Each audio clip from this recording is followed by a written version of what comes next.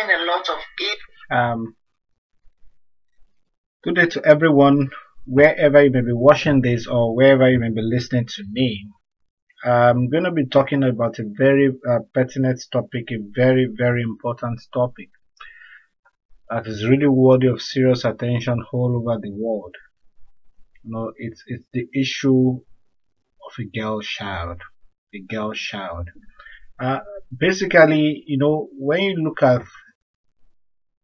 the life of an average woman, and especially having in mind that obviously for every woman has to go through the process of being once a girl child, and we've come to realize the fact that contrary to the opinion of majority of the people, especially the men folk, where they believe that the woman is the weaker sex, well, I beg to differ on that, because what defines strength is not by the nature of the amount of muscles you have in your body, or by the fact that possibly because you are a man and you think you're stronger, and you have every full right to think a woman is actually a weaker sex. Well, of a truth, if you technically look at it psychologically and considering so many factors, women folk tend to be stronger than even the men,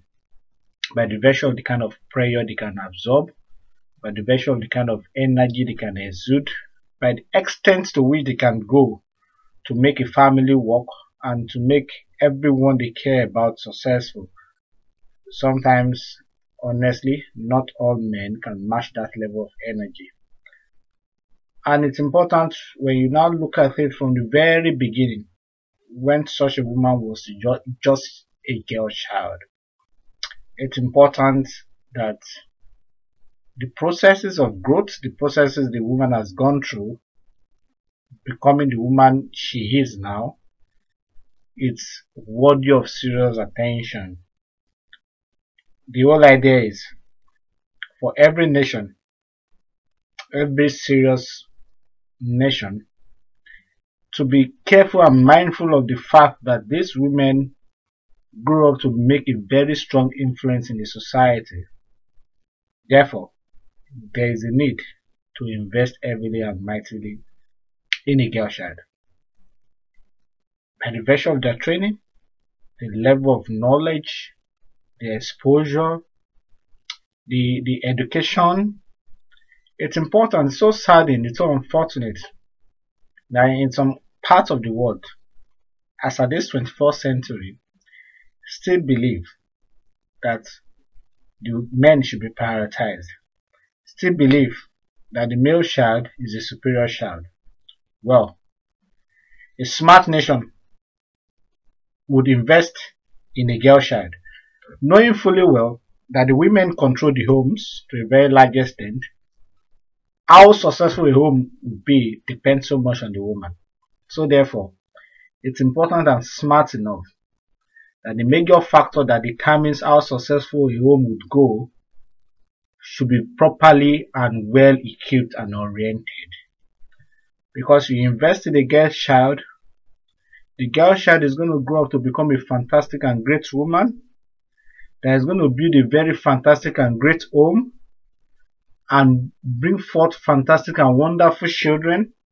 And when you have wonderful children, that means you're going to have a wonderful society.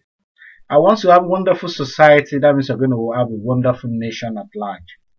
So a very smart thing to do at the molecular point is to target the girl child and ensure that the girl child gets the right amount and the appropriate knowledge, development, training, and orientation, so that obviously in the future this girl child can grow up to be a positive impact in the nation and in our generation.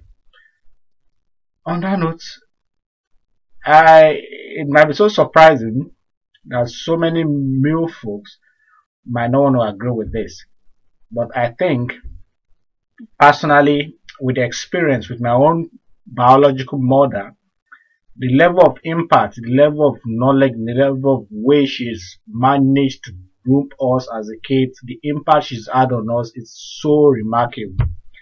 Thank God, because she's a very well-oriented woman. Thank God the kind of training she had while she was growing up.